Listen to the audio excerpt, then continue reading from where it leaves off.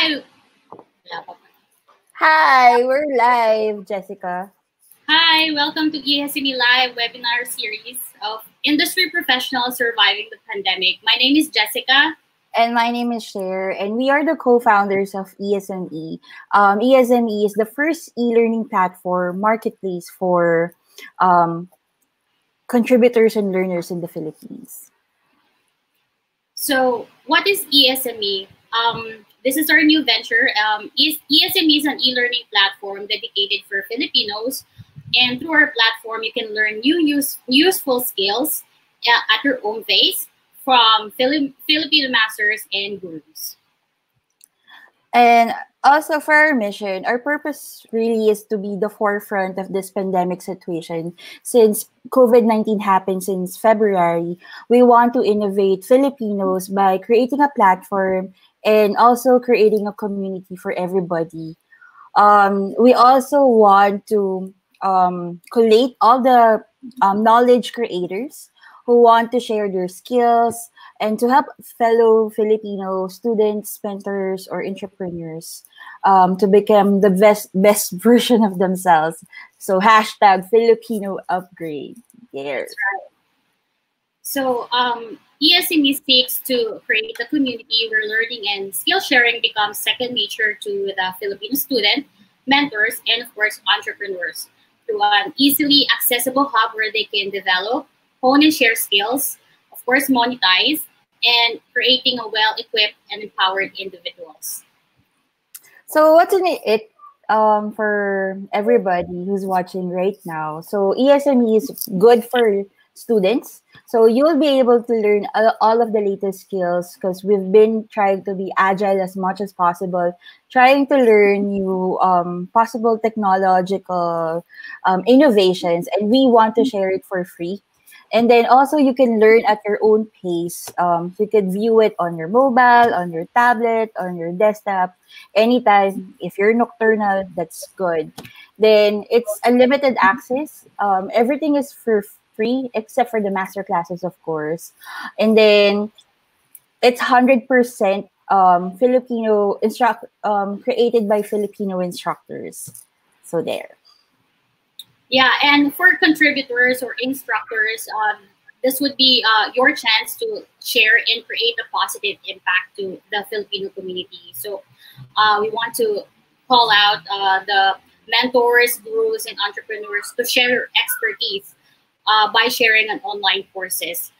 So this will help you to, this will give you more opportunity to inspire people. And aside from that, a chance for you to earn more money. So for aside from the instructors who already already doing digital online courses, we would like to encourage traditional teachers, instructors, or people who do seminars and workshops to transition to digital. And we at ESME would like to help you to transition to the digital age, right?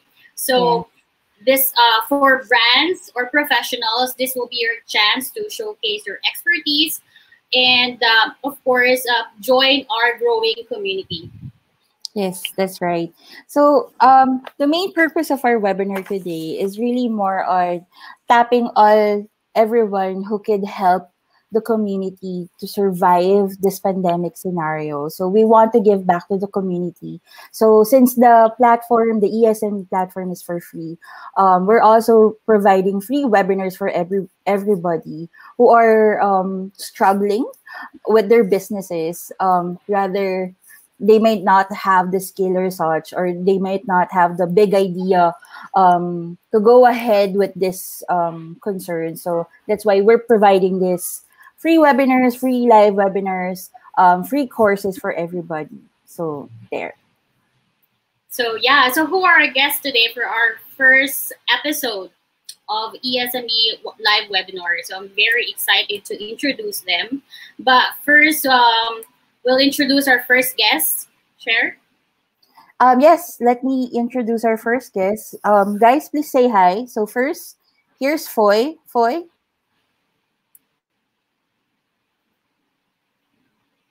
Hi everyone, thank you for having us today on your show, this amazing webinar. All right, let us call then si Foy. Ay, Foy. Sorry, TJ. Hi, magandang hapon. Good afternoon, everyone. And of course, Miss Summer Carulo Reyes. Hi. Sorry, Miss Summer Reyes-Carullo. I'm so sorry. Carullo. It's Lagot okay. ka kay sir.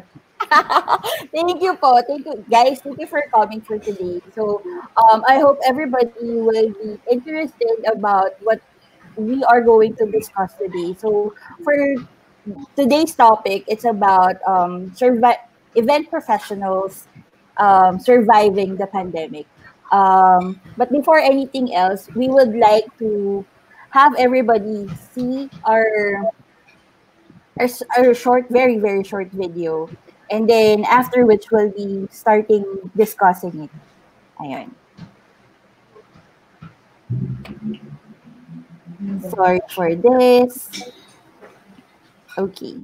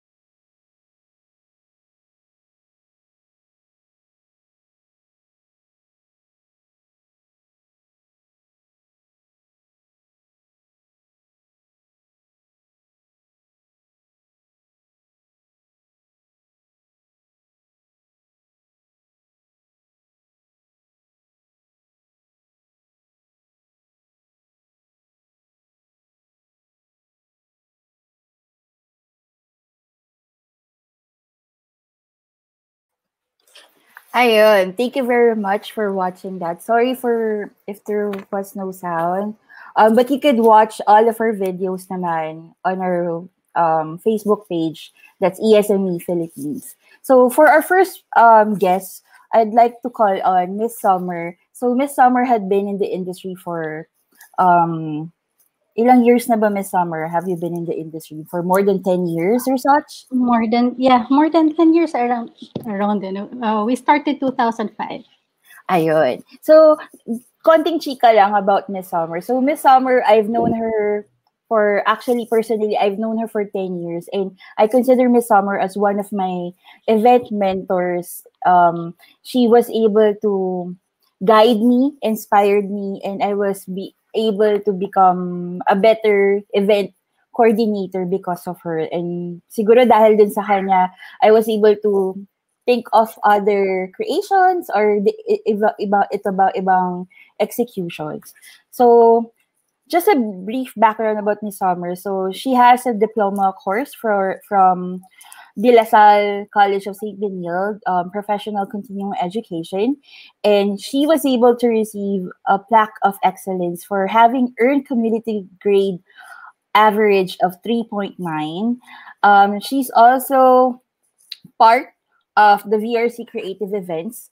If you know VRC Creative Events, they're they're the masterminds of the Before I Do Bridal Fair. So yun. Yun. Hi, Miss Summer. How are you today? Sweaty. I know. Ayun. Ayun. So, Miss Summer, ako kilala kita. Pero, may we know how did you start with the events industry? Paano mo napasukan tong event industry considering you came from corporate before? Okay, let's start with corporate. I took early retirement from Philippine Veterans Bank. So I used to do HR work. When I tried to go back to the corporate scene, nobody wanted to hire me. I was just almost in my 30s. Almost pa lang yun, pero they found me overage na raw. Oh my God. Yeah. So because of that, isip ako kung ano pang pwede kong gawin. Kasi, so, tama-tama, ikakasal na ako nun. So inisip ko, pag-aralan ko yung kasal ko. Kasi hindi ako yung pumapasok sa negosyo na or sa trabaho na hindi ko alam ang dapat kong gawin. Tama. Alam mo yun? Kasi sugod ka sa gera, wala kang baril. Or something like that. So yun. So prior to my wedding, so which was February, meron na akong kasal na 3 ng January. Wow, ang bilis makahanap ng client. I love it. So stress. Pero at that time, which was 2004, ang rate ko na noon at that time for OTD was 15,000 already.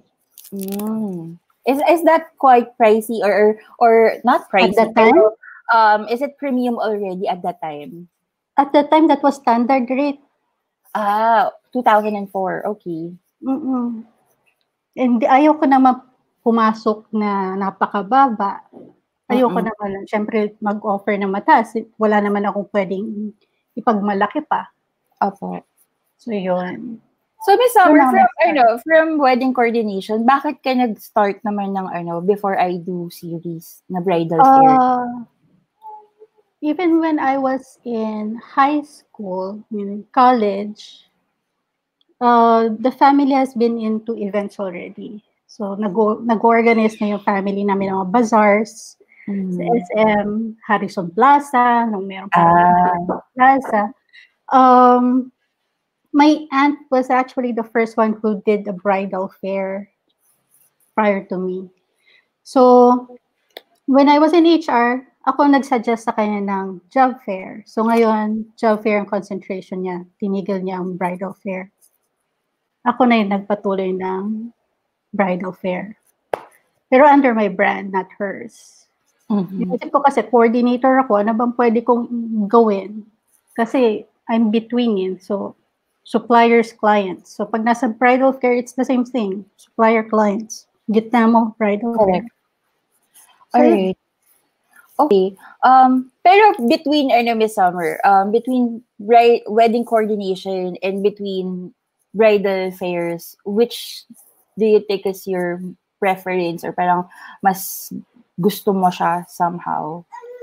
The bread and butter of the company now is the bridal fair. We only take socials and corporates when somebody hires us. But personally, I like doing the weddings kasi hands-on ako doon from start to finish. Kung ako kausap mo na simula hanggang araw ng kasal mo, ako ang kausap mo. Okay. I don't pass the project to a staff. Yeah. Since in the COVID-19 pandemic happened this summer, I know a lot of event professionals are affected, and I'm quite sure ikaw din naging affected ka for the Before I Do bridal series, right? So, my question is, what's the current situation right now with the company with Before I Do, and how are we coping up with it? Actually, 1 month before our event, which was scheduled in April, we were all set already. So we're fully paid already with Mega Mall. Collaterals are already out. Lahat na. So posters, jeepney ads, hang signs, lamppost banners, fully paid na lahat yon. It's just a matter of executing the bridal fair. And then, of course, the pandemic arrived, nag-lockdown tayo midway. Correct. So, ayun, we basically stopped collecting payments kasi at that time, meron pang mga for collections. Pero nung briefing, we assured our exhibitors already that we are ready. Kasi there were some guidelines already at that time. So, meron na rin kami mga alcohol gels, may face masks, we even hired medics to be there on the spot. So considering na you're almost there, parang execution na lang yung dapat gawin, diba? And the mere fact that you already prepared for the, like you mentioned, yung medics and yung para paraphernalia for sanitation. So how are you feeling right now since tama diba, Ms. Summer, it's already canceled though, the bridal fair in April? Was it in supposedly basically April? postponed lang siya. So are you moving it until, so paano po yun? We're also waiting for Mega Mall Okay. Pero yun nga, when the announcement was when the announcement about the lockdown was given, ayun nga, we stopped collecting na nga. And then, kasi we thought that it's useless to collect. And then, kasi it's not the priority of the exhibitors Everybody is panicking, saan sila kukuha ng pera, kakainin nila, daily needs ang kailangan nila. So, we decided to postpone the event and just continue to promote the exhibitors in the time of crisis para at least kahit paano visible pa rin sila sa target market nila. If ever that clients would want to still book them, at least the clients know na the exhibitors or the suppliers are just there waiting for them. Correct. So we promoted them up to April, and then we stopped kasi ang hirap. Well, I stopped. Kasi ang hirap mag-compose ng content for free for 4 clients a day. And I post every day. Correct. Totoo so, ang hirap na. So after the break, we'll start promoting the exhibitors again this June.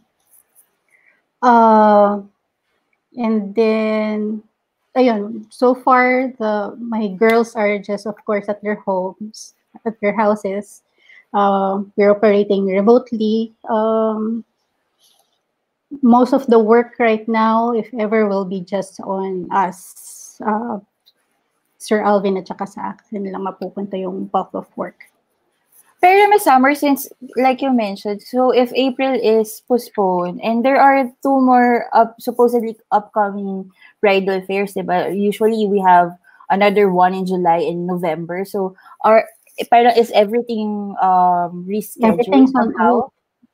It's actually it's July, September, or November. So 5 event ka supposedly this year? April, July, September, November. Okay. Sorry. So everything's on hold while we're waiting for Mega.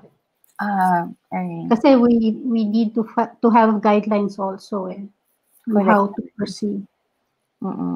Tsaka we really have to take care of our brides and grooms and even our suppliers at the end of the day. And I'm so sure naman even Mega Mall is trying their best to find solutions for for any conferences or any seminars or conventions that will happen in the next few months. So siguro abangan na lang natin lahat what will happen for bridal fairs. I have a next question, Ms. Summer. Since COVID happened and somehow everything was paused, may noise. Everything was paused somehow. It's okay.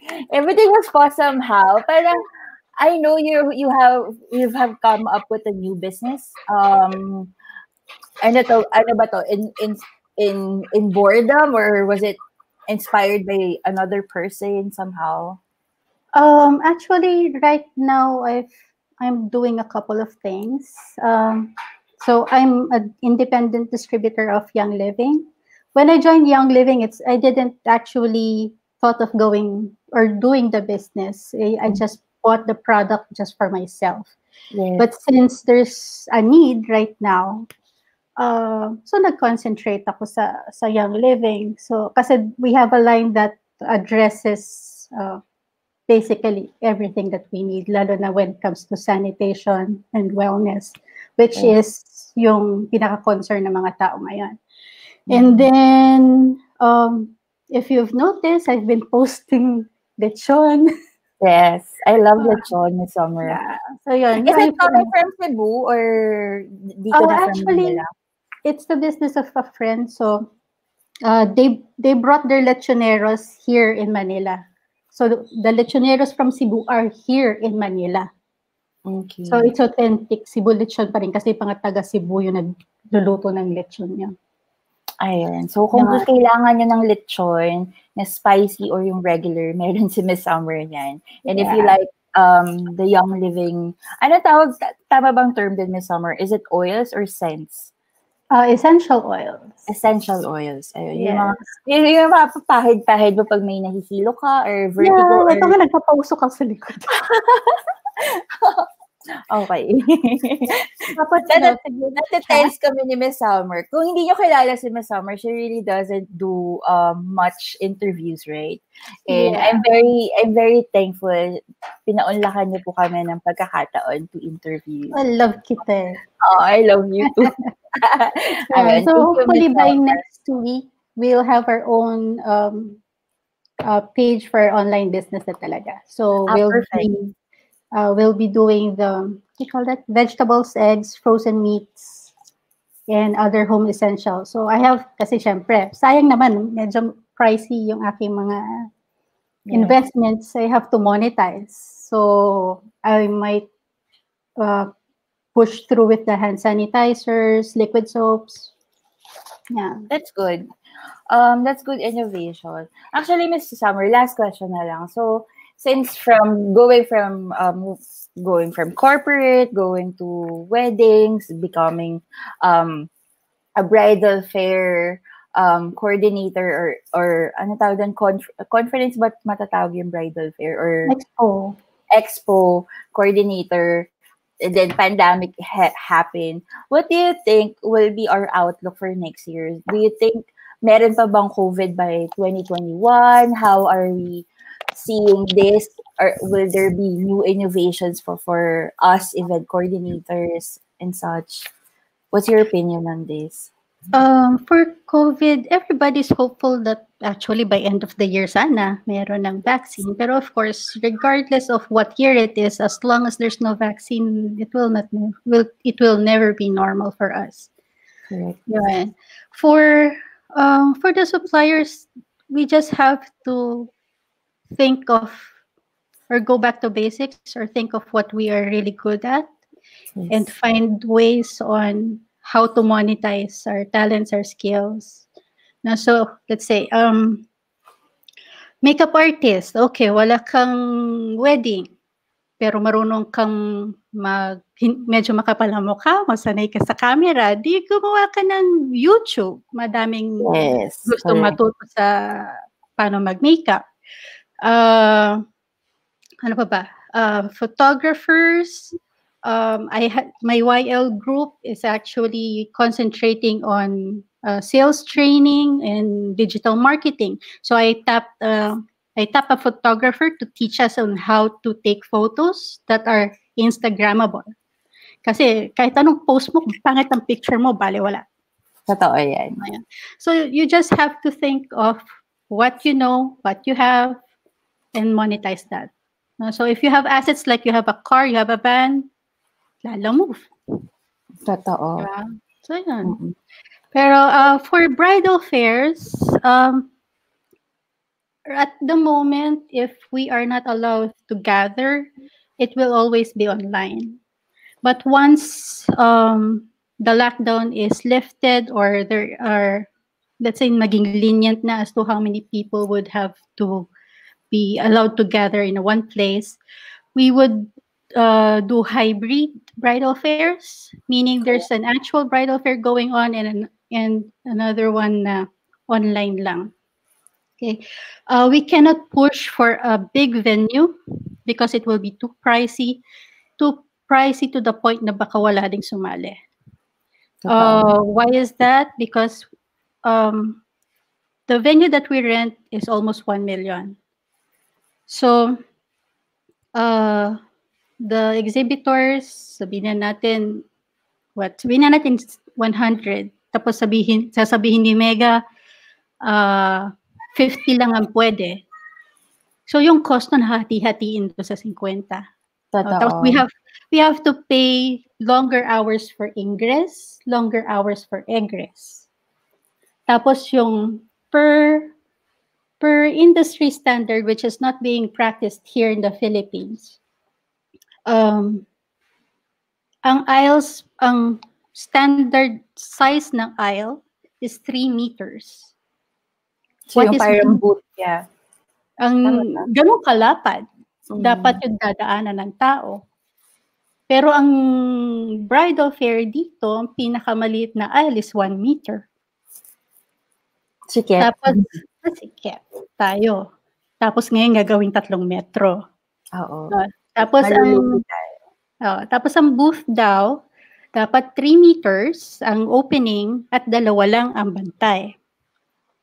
Oh. Tapos, so parang Miss Summer, yung sinasabi mo, mas yung magiging event natin, mas malaki yung spaces in between, tapos mas malaki din yung pathway for the people, right? Yeah. So that is if you are to push with a big venue. Okay. So if ever that we will have a bridal fair, it would be best to just have a small venue with the social distancing pa rin.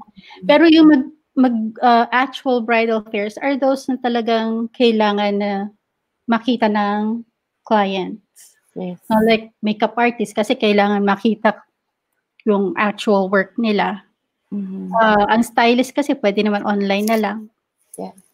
Yung mga ganon. Yeah. So, kaya food tasting. Alright, Miss Summer. Very insightful yung mga binigay mo sa amin. But please stay. We'll have our next guest, which is TJ and Miss Jessica. Hold on tight lang. Ayan.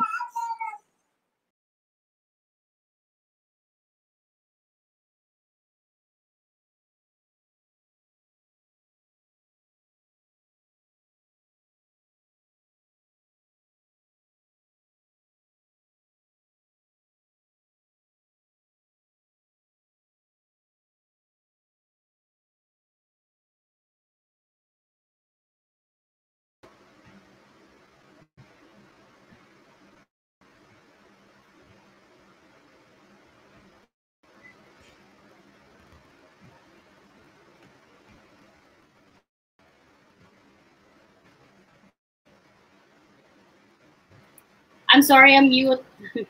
So yeah, thank you, Miss Summer and Cher. And before I introduce the very dashing TJ Yuson, I would like to greet Sir Mel Cortez, one of the legend in the Philippine photography industry and a good friend. And also shout out to the Photo Market group, one of the biggest community of Filipino photographers. So let's introduce the very dashing TJ Yuson. He's one. He's a founder of many ventures. So he's a founder of Wedding Suppliers Association of the Philippines, events venue PH Magazine publisher. He is also a sales and marketing expert and wedding travel and food expo organizer. He is also known as a political leader, life coach, and the game changer. And one of his new venture is the mobile palengke. Ang daming ganap. So yeah, let's welcome TJ. Please greet our guests, our audience. Hello everyone, magandang hapon po sa inyo lahat.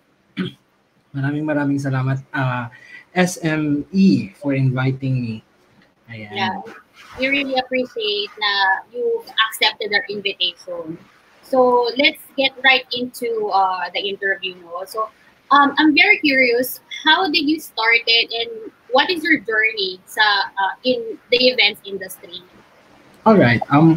Actually, before ako pumasok sa wedding industry, to be exact, I used to work Results World Manila, SM Supermalls head office. I used to work jobstv.com, Tom's World as events, as sales and marketing actually.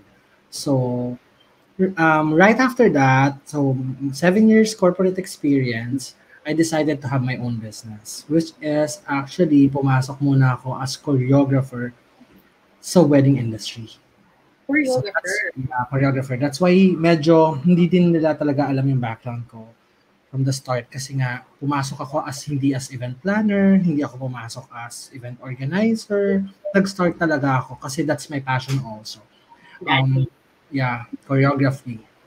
Yeah, mga social events like Cebu, wedding, yan. Yun yung ginagawa ko. So, that's my initial background actually before ako mag-start sa events. That's very interesting. So, but right now, ano sa tingin mo, like, what is your specialty in the events industry? Like, what are you most passionate about? All right, right now I'm focusing actually organizing events. I mean, expo, different areas, Luzon, Visayas, Mindanao. We organize wedding expo. We have in Baguio, we have in Pampanga, we have in actually Laguna, Batangas, Cavite, Davao, Cebu, Zamboanga. Aside from the wedding expo, we organized then Philippine Job Fair because I have philippinejobfair.com. I have also Philippine Travel Expo. So we organize Travel Expo plus the Philippine Workshops. The Philippine Workshops.com naman, we organize mga trainings, workshops, nationwide. So yung mga ginagawa ko. Yeah. So, you're into a lot of events talaga, no? Yes. So right now, I'm sure, di ba, yung sa mga events, it's planned ahead of time. And with what happened with the COVID crisis, what is the current situation? Like, how did you cope up with it? Seriously, kailan ko lang siya na-realize na medyo mahirap right after ko kasi na-stranded ako for 36 days because I organized Cebu Travel Expo and Davao Wedding Expo.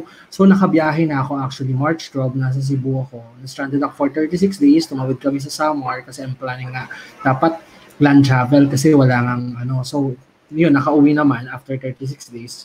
Na-realize ko after ng quarantine ko, it's so hard nga medyo parang oops, hindi na to normal. Kasi nga, panay-extend na actually, right? After na ECQ, di ba? Parang meron silang deadline kung kailan matatapos ng ECQ, magiging GCQ hanggang mawala siya. Pero I just realized na parang medyo parang hindi natatapos. Bakit parang extend. So yun, doon ko na feel na hindi to normal. Medyo affected na nga lahat ng events namin. Since naka-flat na rin yung events namin actually the whole year for 2020. Even 2021, meron na rin kaming mga pencil booking from different malls for our events. So, yun yung very challenging talaga. Kasi, syempre, events is isa sa I believe, pinaka-last, kasi bawal ang mass gathering eh. Oo. Diba? So, yun yung challenge. Especially kahit mall nga, can you imagine, ang mall nga mismo nasara. So, since yun yung first market ko and yun yung talagang ginagawa ko, yun yung pinakamahirap for me. Nag-cope up, teka lang. Yun nga, nag-decide akong kailangan may alternative na gagawin. May alternative actually na business. Kasi kung hindi din tayo mag-move forward, medyo mahirap for us. Diba? For 3 months, walang income, lahat labas. Yun nga, na-stranded pa ako and all. So, medyo mahirap talaga. So, that's why I decided to have mobile palengke. Actually, yung mobile palengke, that's why I got also the name. Medyo okay siya. I have website, mobilepalengke.org. I have email ko, it's mobilepalengke@gmail.com. So, kaya medyo una siya. March pa lang, actually. Iniisip ko na siya. Of course, kasi nakita ko na mukhang eto yata, since hindi nag-move, everyone, diba? May clustering and all stuff. Of course, I saw also this idea, hindi ko yung pagkakailang. Because I love Mayor Vico Soto. So, doon ko nakita na very powerful yung idea na yon. So, why not na hindi ko to gawin from different areas? Kasi I believe this is for Pasig only. So sabi ko, kailangan kong gumawa ng something unique and something talagang relevant na doon sa crisis natin. So yung hinaharap natin. That's why yun, nag-decide ako magkameron ng mobile palengke. Oh, that's very interesting. So, ang galing, no? So from events, you switch to mobile palengke. Yung mobile palengke, but do you have a website or you already developed an app? Actually, it's a website muna. No? Initially, hindi pa ganun ka-full, pero I got ng www.mobilepalengke.org. Kasi this is not really for me lang. Hindi lang to para sa akin. Actually, for those wedding suppliers, my advocacy is to help also the wedding suppliers na wala talagang puhunan, wala din talagang, kasi especially ako, hindi ako marunong magluto. So nakikita ko lahat na nagpo-post ng mga wedding suppliers, magagaling magluto, alam mo yon, may binibenta silang pagkain, hindi talaga ako marunong. So good thing I have mobile palengke. So ang advocacy na is to help also wedding suppliers. Actually, ang priority ko rito is to help, nag-i-invite ako ng mga wedding suppliers na pwedeng maging resellers. Okay. Na walang actually kapital na kailangan. And So, even okay. So do you deliver nationwide na or specific areas for now? right now, actually, nasa kami, Calabarzon and NCR. Malawak na rin yung yung area mo. Yeah. So, kasi madaming wedding suppliers na syempre network natin, 'di ba? So ngayon actually pinagagawa ko na sila ng chapter para talaga makatulong sa kanila. Parang sabi ko nga, mobile palengke, it's not really sa akin lang. That's for everyone na wala talagang trabaho kasi yun ang kailangan natin i-produce. Actually, it's a long term. It's not, I believe it's not really ayuda. Alam mo yun? It's a very short term yun eh. Kailangan talaga, it's alternative livelihood program ang kailangan ng tao. So that's why I decided na to have mga chapters, like meron na specifically Makati, so mobile palengke dash Makati, magkakameron ng mobile palengke dash Pampanga, para actually lahat yon mga wedding suppliers. That's good. So maybe you could invite other people from the event industry to to become your reseller. How can they reach you though? You can reach us actually, just visit our Facebook page, Mobile Palengke. Just type Mobile Palengke. Or you can email us mobilepalengke@gmail.com. You can visit also our website, www.mobilepalengke.org. Thank you. So I do have one more question. Since you mentioned earlier na na-stop or na-pause yung mga events mo na naka-line up supposed to be for the whole year and even next year, what is your plan for it? Like, nag-refund ba kayo or you're just postponing? How did your suppliers or vendors or clients responded to it? Actually, seriously, kasi as katulad kay Miss Summer, no, syempre na, pag maggagawa ka naman ng event, hindi katulad ng wedding planner. Sorry ha, for the weddings, for example, wala pang executions. Although yes, may meeting naman na sila, meron na silang draft ng pero feeling ko pag ganito yung ginagawa namin, like organizing wedding expo, mas matrabaho. Diba? Minimum sa amin dito, actually 3 months. Ginagawa namin, yung na-postpone namin ngayon na Davao Wedding Expo, ginawa ko yan 2019 pa. Tapos, technically, nasa 1 week to 2 weeks na lang, tsaka siya na hindi natuloy. So, syempre, yun nga, may mga, syempre for how many months na natin pre-promote, pre-prepare, lahat-lahat, nag-travel na ako actually ng Davao for suppliers briefing, alam mo yun, nagkameron na kami ng photo and video shoot for everyone kasi ganun kami mag-promote for Wedding Expo. Yun, good thing din doon, isa doon kasi nahabol namin yung Cebu Travel Expo. Kaya doon ako na-stranded. Kasi parang nag-lockdown is 16, yung event ko doon is 14 and 15. So tinuloy namin kasi sabi nga nila, itutuloy ba natin? Sabi ko, may safety precautions naman ng mall. So I believe doon ako magre-rely kasi meron naman silang ganito, meron ganito, at hindi naman nagkasara ang mall. So open naman. So bakit hindi ko itutuloy? Pero kaya hindi natuloy yung Davao kasi totally nag-lockdown na. So kinancel na lahat ng flights. So from Cebu dapat we're going to Davao. Pero nung nag-lockdown na yung Davao, hindi na kami nakatuloy, pero talaga may ticket kami, kompleto kami, lahat-lahat. Tapos yung ginawa namin kasi magla-lockdown na rin ang Cebu, ginawa ko, tumawid kami ng Samar. Kasi from Samar, kaya natin mag-land travel going to Manila. So good thing, ayun, nakahingi tayo ng tulong sa ating city government kung saan ako nakatira.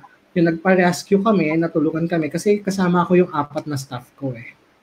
So may 4 akong na staff na kasama na pumunta sa Cebu, nag-travel going to Samar. So 36 days kami doon naka-stranded. So ang daming coordination, grabe. So from Samar, nag-land travel ka to Manila? Yes, pero tumawid kami ha. So may coordination kami with Philippine Coast Guard. Ang dami namin kinausap. Ang dami namin kausap. It's because yun nga, daming kailangan coordination eh. So hindi siya basta-basta. Grabe yung experience mo, no? So yes, oo. Mahirap. Ako, totoo lang, I feel like natakot ako sa mental health ko kasi parang, syempre, events ako eh. So, loud, alam mo yon, outgoing. So, hindi ako pwedeng umupo sa isang kwarto. So, na-isolate ako for 14 days. Like, in one room lang talaga. Like, bawal ka lang lumabas, sinahati lang ako ng pagkain, bawal guest, bawal lahat. So, may anti-room lang ang pagkain ha. Can you imagine? May anti-room lang. So, minsan ilalagay yung pagkain, hindi ko nakikita yon. So, ang hirap. Yeah, so ganun kahirap yung pinagdaanan ko actually with this COVID-19. Well, glad you're back here in Manila and hopefully you're doing better. Wala ding anxiety attack. And I can tell naman na you're very positive na and you just started a new venture, diba? So that's a good thing, or like look on the brighter side, you were able to start a new venture, which is the mobile palengke, and at the same time you're creating a positive impact to your fellow sa events industry. So I guess just one last question. What is your outlook for next year? Are you hopeful or being optimistic na matatapos na sana next year? Like everything would be, if not normal, the new normal, and events industry can operate na. So what is your outlook for next year? Actually, seriously, hindi kasi ako nagbibigay technically ng hope. Kasi even ako mismo, hindi ako pa naniniwala until wala ng vaccine. No? Until hindi ko nakikita yung from other countries na medyo nagiging okay and all. So, I think yon. Pero, since as founder ng Wedding Suppliers Association of the Philippines Incorporated, meron kaming mga online trainings na ginagawa just to prepare. Like example, we did na yung mga consultation with attorney, alam mo yon, kasi with the cancellations, with the refund, ano yung gagawin, so ginawa namin yon. Ginawa na rin namin actually yung, upcoming, meron kaming COVID-19 safety precautions and first aid for wedding suppliers. Kasi para maging ready sila. Sabi ko nga sa mga members, baka mamaya you're hoping na magkameron ng events, pero hindi ka gumagawa ng part. Like example, kailangan, siyempre nag-search ka na ng mga small venues, gumawa ka na ng sarili mong packages, alam mo yun? At sana meron ka ng thermal scanner. Kasi kung gusto mo mag-events talaga, kailangan you need to prepare para tell to the people also, even your clients, na ready ka. So that's why yung mga trainings na ginagawa namin for them. Even yung intimate legalities and procedures, how to organize intimate weddings. So ginawa na namin yan. Kasi syempre, can you imagine yung mga wedding na na-postpone, tas yung iba na-cancel, paano na yung mga marriage license nila? Diba? So, ano yung gagawin nila? So, kaya tinuturuan namin yung wedding suppliers, yung mga members namin, kung paano gagawin para hindi totally mag-cancel yung mga clients. At least may idea sila kung anong gagawin. So, yun yung ginagawa namin ngayon. As I mentioned, hindi din ako nagbibigay ng hope, pero nire-ready ko sila. Yeah, tama. Dapat talaga ready just in case na biglang ma-sort out, hopefully, ma-sort out yung crisis or medyo mag-relax na, will all be safe at pwede na kayo mag-operate, ready na sila, di ba? So, dapat walang downtime. Correct. And seriously, ngayon, lagi kung makikita mo yung mga post ko, actually, it's more on telling to the people na kailangan mo talagang gumalaw. Hindi ka kailangan magmukmok. Kasi ako personally, nagmukmok ako eh. Diba? Nahirapan ako talaga. Sobra ako nahirapan. Hindi talaga joke ang pinagdaanan ko. Sinasabi ko yan, loud ako dyan, na mahirap. Pero yun nga, buti na lang, good thing na naka-move forward ako, I have mobile palengke, kasi masanay tayong busy eh. Diba? Hindi tayo sanay na umupo eh. Hindi tayo sanay na walang ginagawa. Mas gusto natin, especially marketing, especially events, alam mo yon, gusto natin maraming ginagawa. So, kahit medyo kakaiba tong ginagawa ko ngayon, mobile palengke, like, I pack talaga ng mga kilo-kilong, alam mo, sobrang kakaiba. I'm sure yung iba dyan, maraming naninibago. Hindi sanay naman mag-online selling. Alam mo yon, katulad ng example, may mga magtatanong, matamis ba ang strawberry? Yung mga ganon, oh my God, paano ko isasagutin yan? Ilang piraso ang 1 kilo ng strawberry? Yung mga ganon. Which is, hindi ko naman ginagawa yon. So, kaya medyo very challenging actually. Tapos, syempre, may mga, since may mobile palengke ako, may mga nawi-waste na mga gulay kasi hindi ko nga alam kung paano siya gagawin. So, alam ko maraming mga wedding suppliers. It's not about actually parang anxiety lang. Pero yung kung anong ginagawa nila, that's a challenge sila. Sobra nilang that's a challenge. Magluto-luto lang, yung mga kahit hindi marunong, sige, let's try this. Yung mga pasabay or kung ano-ano pang ginagawa dyan. Medyo bago sa kanila yon. So, are you enjoying your new venture or it's like parang culture shock but are you enjoying it? Napatawa, napangiti ako actually kasi totoo ang hirap. Parang gumagawa ka ng sariling negosyo, no? Talaga. Na talagang eto umiiyak as in, talagang umiyak talaga ako. Kasi yung pagod hindi talaga siya katulad ng for me yung events mako-compensate ka sa pagod mo. Dito sa gulay-gulay, hindi. So doon ako parang, oh my God. Pero sabi ko nga sa sarili ko, gagawin ko ba to kung may choice ako? Ibig sabihin, wala naman talagang choice eh. And for me, bakit ito mobile palengke? It's because ito yung essential. Magba-back to basic lahat ng tao. Exactly. So naniniwala ako na pagkain lang ang gustong bilhin ng mga tao as of the moment. So that's why nag-decide akong mobile palengke ang gagawin ko. I really admire your dedication as well, and then yung drive mo, like not to really give up. Like I think it is okay to feel have fear, anxiety during these times, but what matters is how are we gonna get back up? Paano tayo ulit? Like how are we gonna rise up and lalaban? But hindi naman pwede lagi lang tayo magmumukmok like you said. So it's very grateful with all your insight. Hopefully, yung mga viewers were inspired with your yung mga share experiences mo. And do you have last message to the events industry?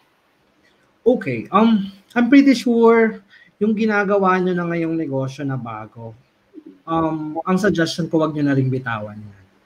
Bumalik man actually ang events, I believe, mai-enjoy at nai-enjoy nyo na siya eh. So, alam kong hindi ganun kadali. Alam kong mahirap. Wala naman eh. Lahat naman apektado eh. Sino ba hindi apektado? Diba? Kahit small, big company pa siya, kahit anong industry, lahat apektado eh. It's not really events lang. Diba? Construction, name it. Lahat naman, pare-parehas. At hindi lang Pilipinas, buong mundo naman to eh. So, kaya, ang suggestion ko sa kanila, kailangan nilang kumilos, kailangan nilang mag-isip, kailangan nilang galingan. This time, mas masusubukan yung galing nila. And please, wag silang tumigil. Wag silang mag-give up. That's really great. So, thank you so much again, PJ. And we would like to introduce our next guest, and Cher will be doing the interview for our next guest. All right. Thank you.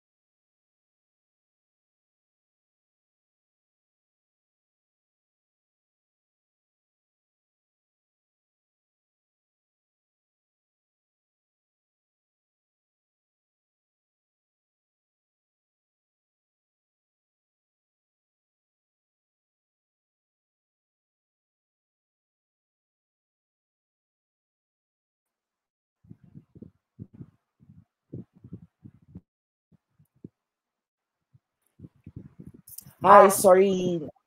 There. Yes. Ayun, sorry. Ay, bakit ganyan? Sorry, technical difficulty. Ayun. So for today, I'll be participated by one of my good friends in the event industry. So, Mr. Foy, he is actually one of the sought after event coordinator um, here in the South, as far as I know. Kasi most na ng mga, totoo, bongga ka. Kasi, parang yung mga kilala kong pagpapakasal, parang, sino coordinator mo? Si Foy, bongga. So, ayan, yan si Foy. Is Foy of Casamento.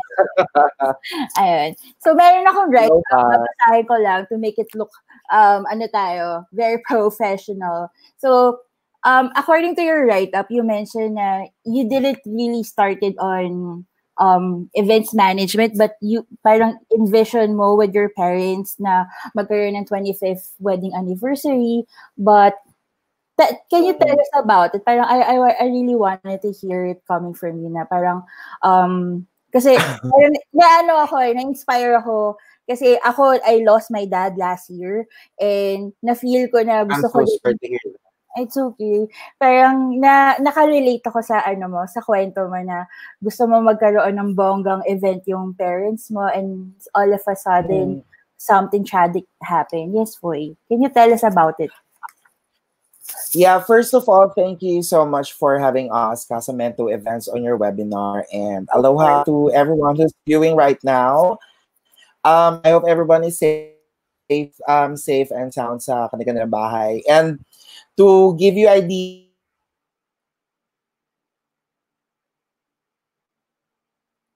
Foy, I think wala ka.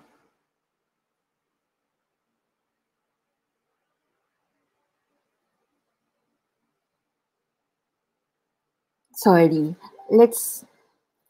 Parang nawala si Sir Foy.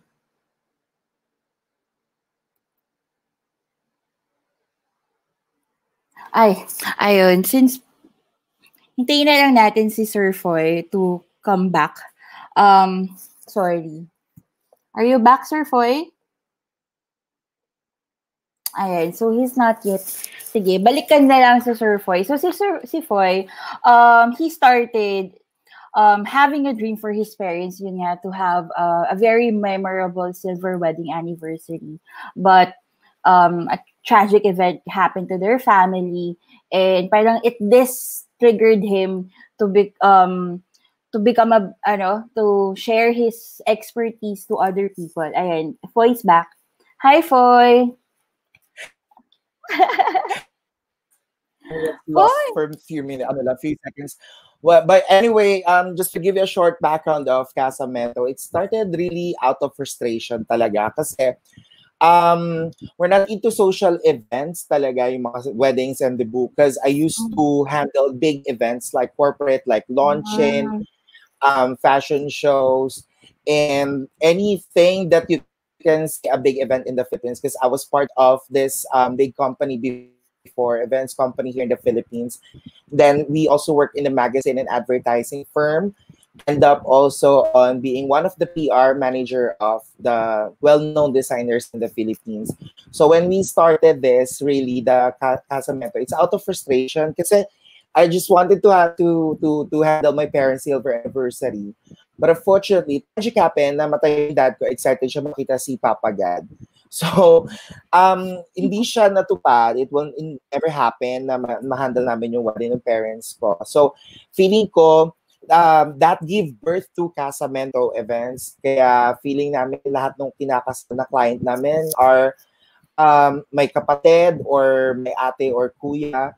Kapag mga golden and silver, if you can see on our portfolio, mas marami kaming golden and silver anniversary talaga. Kasi andun yung frustration ng team.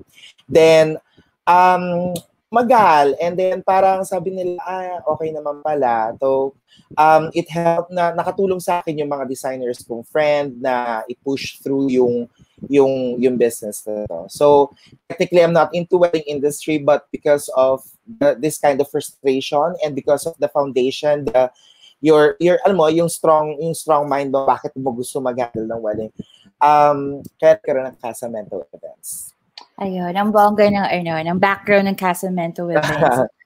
Like I said, sought after ka.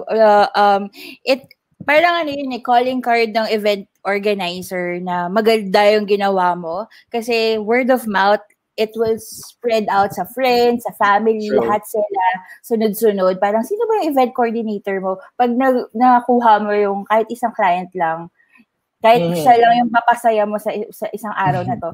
Pero yung buong kanya, it expressed the love for your craft. Totoo naman, kasi to be honest, when we started the business, I don't really have the idea how to run the wedding, kung ano yung mga essentials na dapat gawin niya sa isang event. May isa lang akong friend din talaga na planner na before, pero nag-stop siya kasi pumunta ibang bansa. So binigyan lang niya ako ng basic knowledge, the foundation. Ang unang client ko, totally stranger. Hindi ko siya kilala, pero nakita lang niya kami via online. Because of my background tayo sa advertising firm, and we used to work on that company, so nakatulong to advertise. Nawala ulit si Foy. Actually, si Casamento, ang pinaka-biggest namin na clients are yung portion that... Okay na ba ako? Okay ka na. Yes, you're back. You're back. Ayan. So, ayun, sorry, fluctuating yung internet niya. I don't know what's going on. Pero to give you also, yun nga, ang pinakamarami namin clients talaga are referrals talaga. Kasi we believe na yun dun nga, may ikakasal pa at ikakasal sa pamilya niya. Meron kami isang client, ultimo birthday party ng kasambahay nila at mayordomo ng bahay nila. Hinahati lang. Wow. Ganun sila ka-loyal. And maraming ganon. Most talaga kasi nga yung love nandun, hindi lang siya business, hindi lang pera, pero yung hinahabol mo on your craft. Wala ko na if you put your heart on your client, so naramdaman nila yon. So feeling ko doon, nandun most of our clients are referrals. I agree. As an event coordinator myself, iba talaga yung dahil stressful yung paggawa ng event. At the end of the day, pag tapos na siya, masaya sa puso yung makita mo happy yung bride mo, yung groom mo, yung attendees, yung parents ng couple. It's so amazing na ma-feel nila pasalamatan ka. Ayun. So yun nga, Foy. So one question, since COVID happened already, syempre sunod-sunod yung bookings mo for sure. Nung dumating ng February, March yung COVID, how did you feel na biglang, wait lang, Foy, parang stop ka muna. Alam ko, you're so driven na parang, alam mo yun, energetic ka na, pack, ang dami-daming event. Tapos biglang, Foy, stop. Parang, how did it feel? How did you pursue with the heartache ng itong pandemic na to?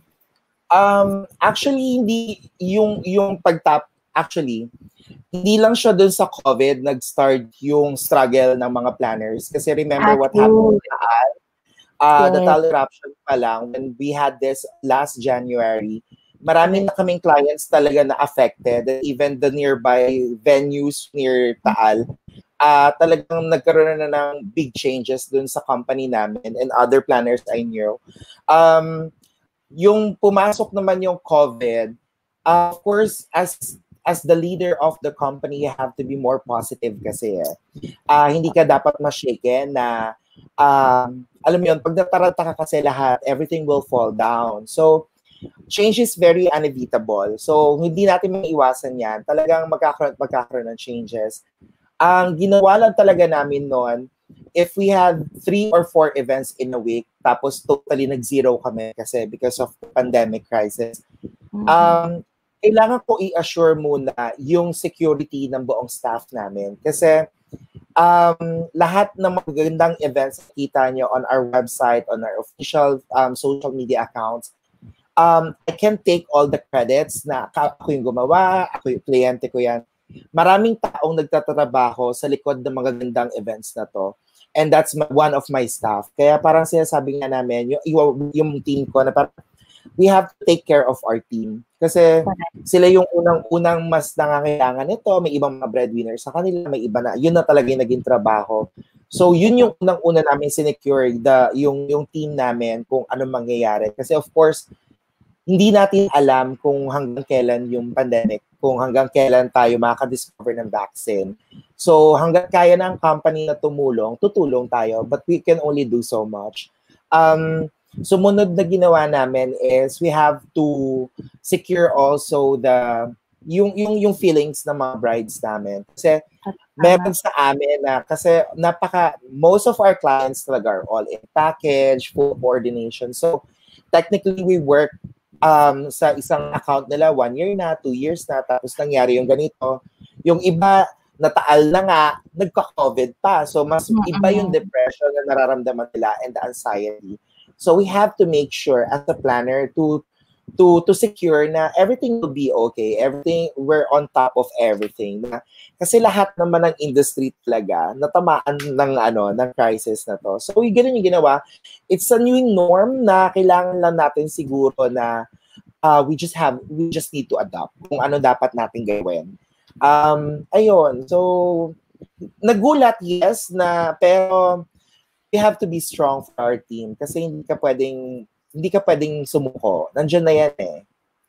So, gusto ko yung sinabi mo na ikaw dapat as the business owner or the head for your team, ikaw dapat yung strong. Ikaw yung dapat foundation ng strength ng team mo. Kasi pag ikaw yung unang nawalan ng pag-asa, ano pa sila? Na Exactly. that's very touching. Ramdam ko yun na kawawa talaga yung mga staff natin. Sa totoo lang. Kasi some of our staff, minsan, kung kailan lang yung event, minsan doon lang natin naman talaga sila binabayaran. Or I don't know how it works with you, pero on my experience before, parang kung kailan ko sila kailangan, doon ko sila kukunin. And some coordinators, minsan rumarakat sa iba't ibang coordinator para meron silang araw-araw na events, diba? Pero right now, wala talaga for sure.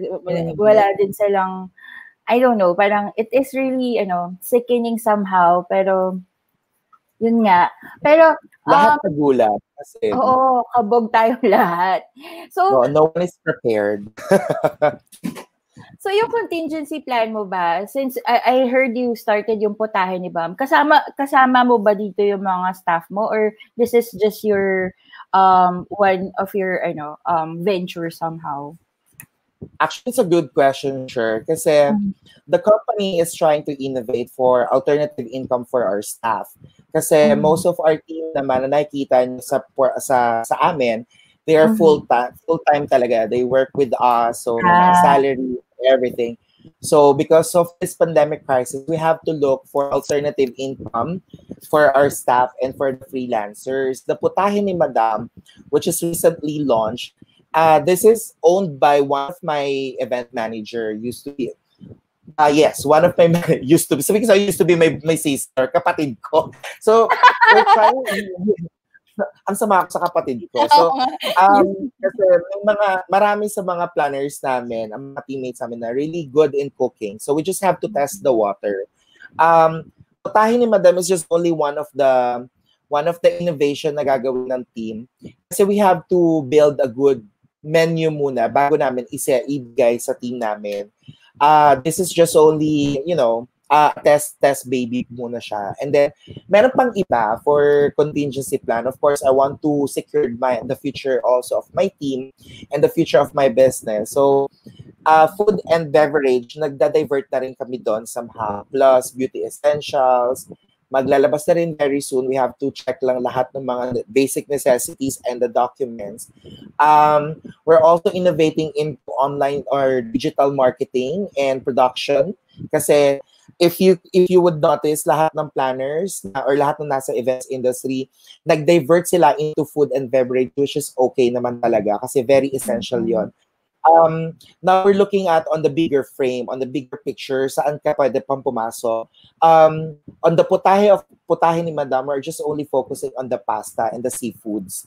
And of course, the original dish, hindi mo original dish, yung recipe ng mother ko sa laing or the taro leaves.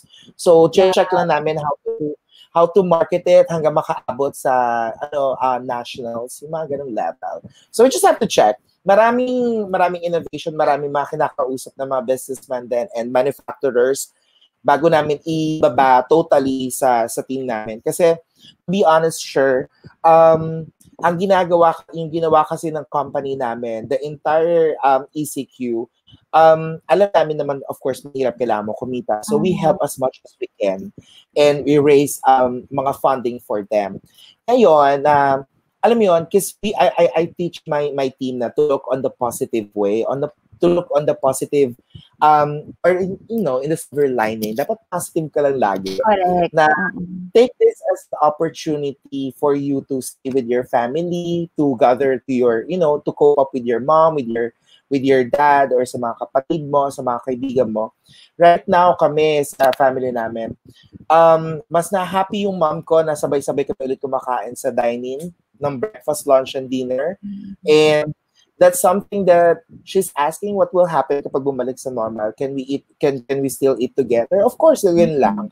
Ngayon, magkakaroon GCQ, then that's the time siguro kailangan na natin na bigyan ng projects mga teammates natin. Ganyan. Kailangan na, tama na ang bakasyon. It's a new norm. Kailangan lang natin itong tanggapin. Alam mo, matagal pa yung vaccine. Let's be realistic here. Hindi agad-agad magkakaroon yan.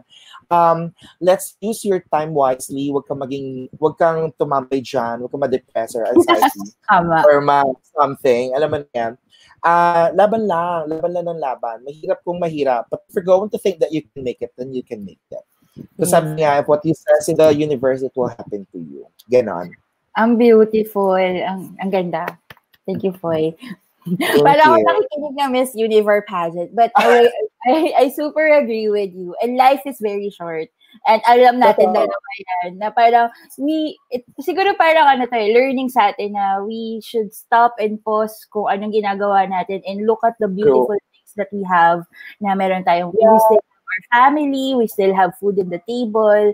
So parang, yun nga, actually, one of the reasons why ESME came about, hindi to plug or something, pero it's really more on, we really want to help yung mga people na to gain skills. Kasi minsan may mga skills na kailangan mo pang pag-aralan. So, paano pag hindi alam ng tao? Paano na sila? So yun. Na-segue ko. Sobrang dali ng eksena ngayon na kahit may pandemic, we have all the means. We have social medias. We have YouTube. We have cell phones and everything. Alam mo, nagulat ako sa team ko. They're into vloggings lahat. Sabi ko, ang gagaling nila ng edit. Nakakaloka sila. Pati ang content minsan, parang, sir, yung content mo, tapusin mo na kailangan ng edit.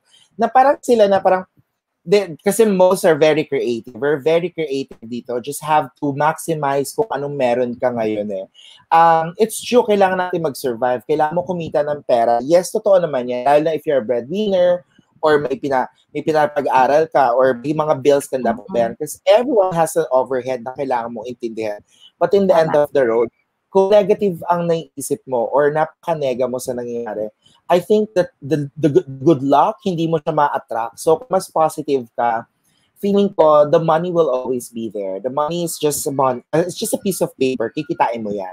And may kita mo na mas marami pa tutulong, mas maraming opportunity. You just have to look, ano ba ang mas maganda pang mangyayari sa atin on this kind of pandemic. Baka meron pa tayong mga na hindi natin discover na talents natin. Ganyan. Agree. Siguro sa segue ko na din ulit since madami akong segue with you.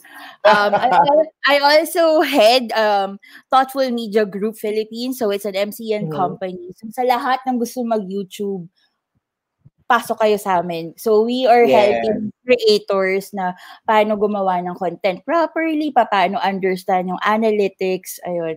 TMZ is a YouTube certified company. Ayan, ang dami kong segue. Ang dami. Dog.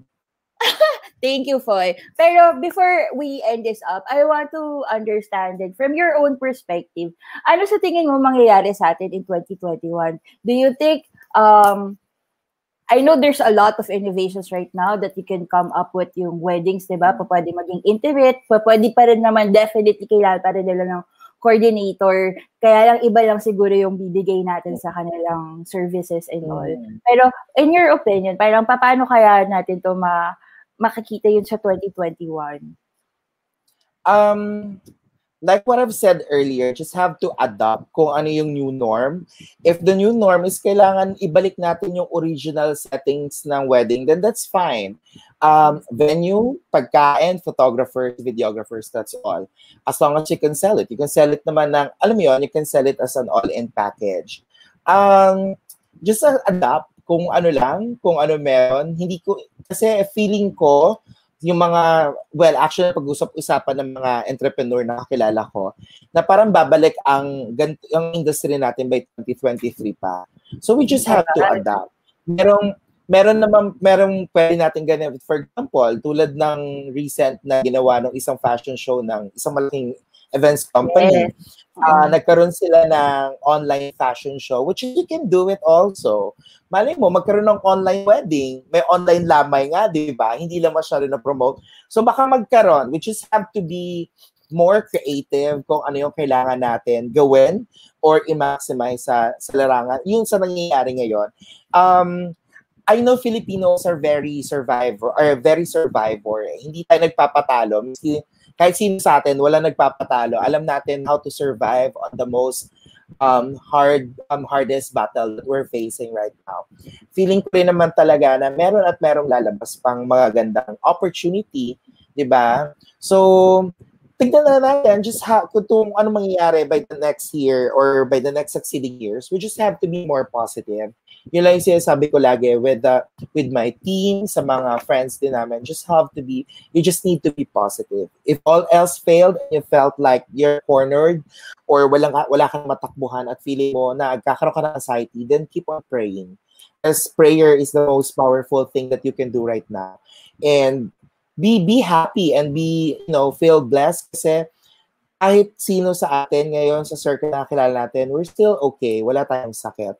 That's the most valuable things na pwede mong i-treasure ngayon. If you surpass this, magkaroon ng vaccine and you were able to make on the mainstream, then that's fine. You're part of the history.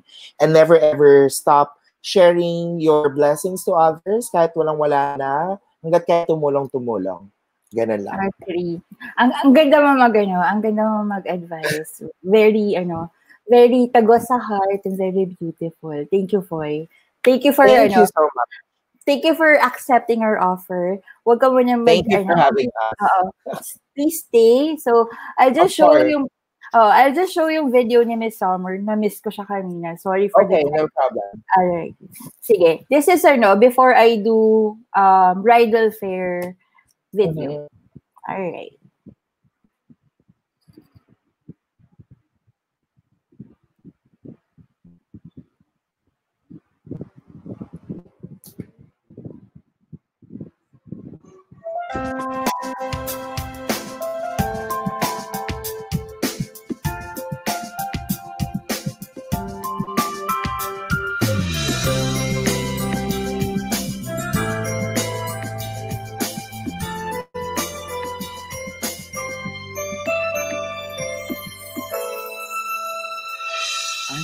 Forget the day when you said yes to me. It's amazing how we got this far. Everybody sees that I'm so in love with you. Words cannot express how much you mean to me. For all time, would you guard my heart? Anyone can see we can't be far apart. We have forever ahead of us. We will not rush. Let's stay together. It's gotta be love. This is the right time to plan a lifetime. I can't believe we will be one now. This is a dream come true. Let's make this day bright as the sun before I do.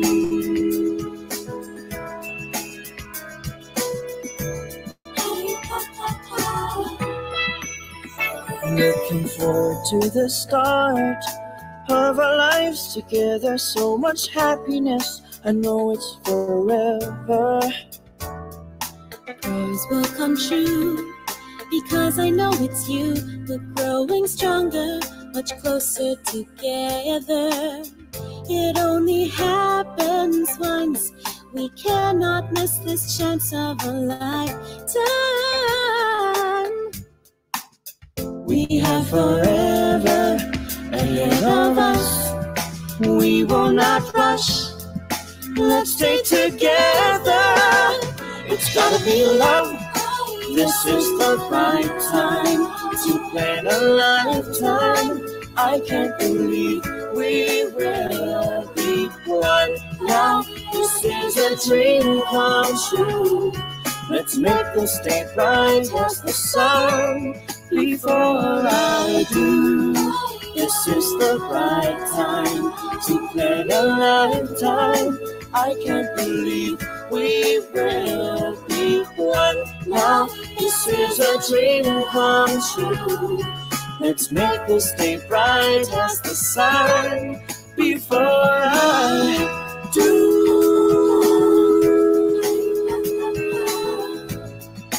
Moments to go until we're one now. This is a dream come true. This day will be bright as the sun before I do.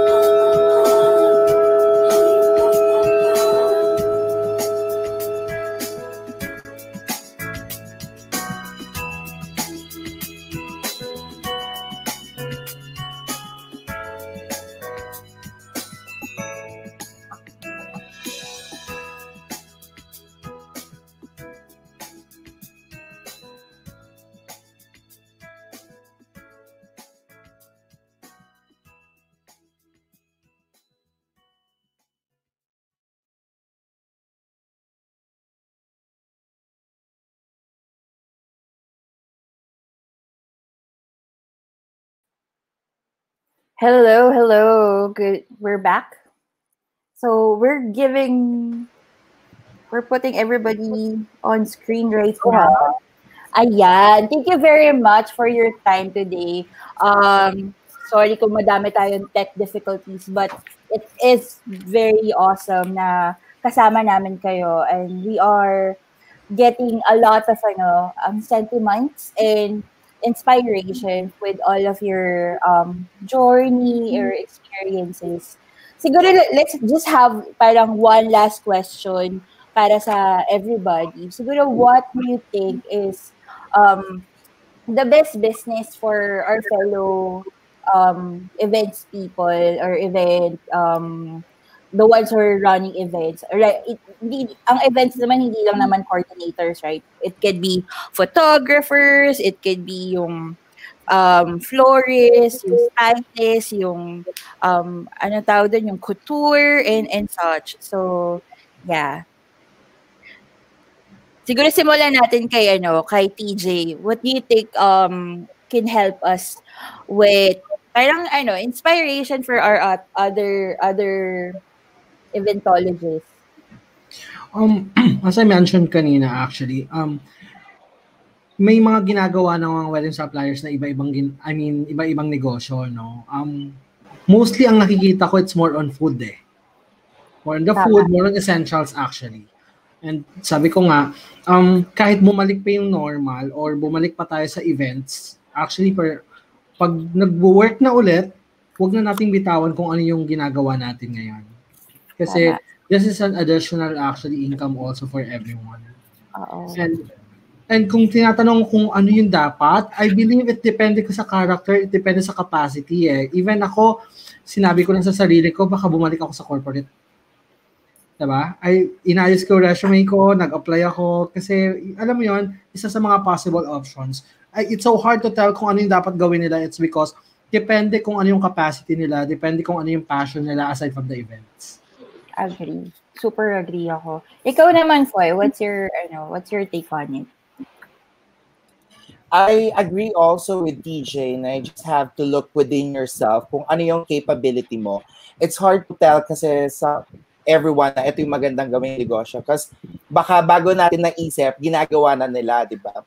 Pero ako kasi ngayon, I might highly suggest look within yourself kung ano din talaga kaya mong gawin. Dun lang. Pero kung ano, maniwala ka. Kapag sinimulan mo yung isang negosyo, believe it will work and believe it will boom. Kung nasan nga tayo ngayon, di ba, na lumago naman din siya. And if everything falls down or nag-fail, don't be afraid to start again, to start all over again.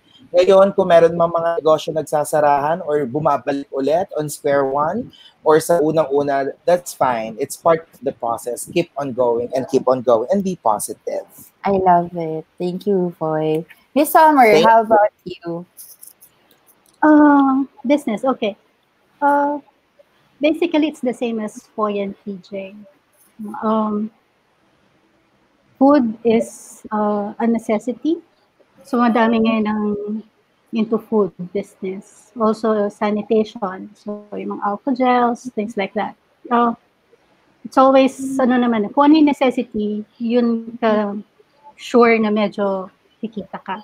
Pero at most, if possible, as what was said by Foy and TJ, look into yourself, know what you can do, assess your assets, your traits, para alam mo yung anong pwede mong gawin na hindi masyado mahirap sa'yo. Okay, so like, if you're, if you're a photo video person, pwede mo pagkakitaan, gumawa ka ng tutorial. Hair and makeup, again, tutorial. No, baka kung marami kang viewers, kumita ka pa. Or mag-masterclass sa E-SME, di ba? So, kikita rin sila doon. Or for food caterers, bakit ka pa magpapakahirap? Pwede ka naman party trays. Kasi small gatherings, kahit birthdays ngayon, nag-celebrate ka rin sa bahay. So, you don't really have to pivot talaga totally iba. If you can think of something na pwede mo gawin pa rin, kung ano yung kaya mo, ano yung alam mo, that will be best. Pero as I would always say, we will not bounce back. Because we will bounce forward. Yes, I love that. Kasi pag sinabi yung bounce back, pa-back, baka magalit yung ibang tao sa atin. But yes, let's be forward. Let's go forward.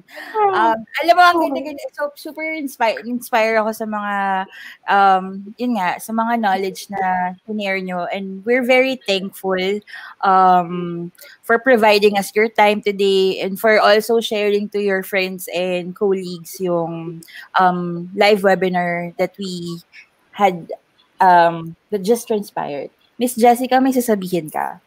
Yeah, so we are really grateful for the people na nanood sa first webinar namin and especially grateful sa mga guests namin. And we really appreciate your time.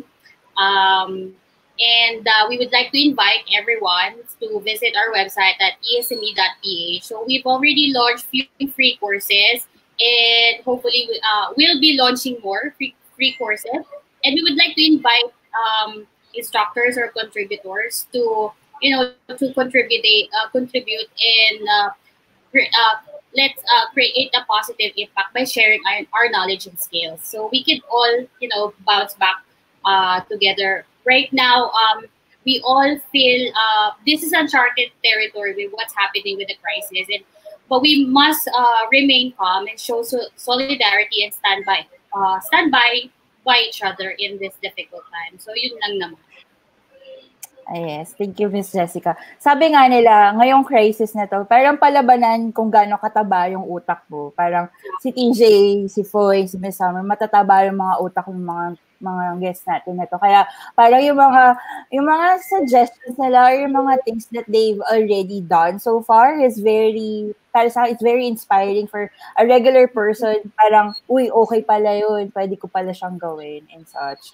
But before we end this discussion, do you have final message to our staff or to our fellow event people na who's watching or might be watching in the future? Sige, Foy, yes. Ako pala agad. Oo, Siguro final words lang natin sa lahat, to my teammates and other colleagues in this industry. Keep on fighting, because one day we will soon conquer everything, and this too shall pass. You just have to be positive and always pray. Yan lang. Kahit ano pa ang religion natin, how you communicate to your Lord or to the highest form of energy, keep on praying and keep on believing to yourself that we can make it on this time. All right. How about you, Miss Summer? Ay, yun nga po. In times of crisis, in fear, lalo na tayo, lagi tayong stress. Yes. We reach out to our friends and family. And syempre sa Lord. Kasi, yun lang din ang tatakbuhan natin. Also, kasi di ba ang dami na nag-bento online, tapos lahat na lang puro food. Tapos ikaw hindi mo alam kung ano yung bibenta mo. Or paminsan yung iba dyan, kung ano-ano na yung binibenta, makakumita lang. Huwag po tayo mahihiya kung ano yung bibenta natin. At kahit si SM nagtuturon. Correct. Huwag tayong mahiya. Kasi sabi nga ni TJ doon sa mga post niya, kung hindi ka kikilos, wala. Magugutom ka lang. Tama. Kung mamimili ka, walang mangyayari sa buhay mo. Mapag-iiwanan ka pa. Thank you, Miss Summer. How about you, TJ? Last parting words for our viewers. Ako, actually, I would like to invite all wedding suppliers to join with us to support each other, actually, kasi we want to help you also.